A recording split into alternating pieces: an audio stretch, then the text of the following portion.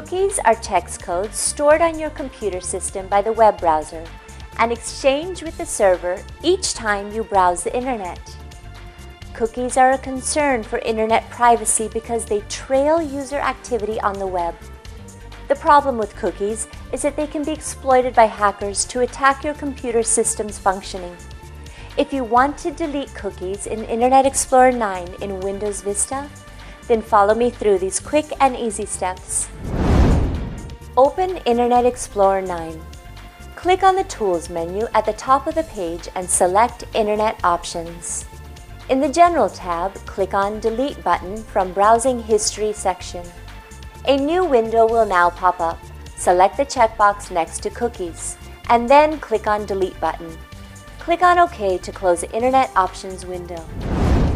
Congratulations! You have successfully deleted cookies in Internet Explorer 9 in Windows Vista.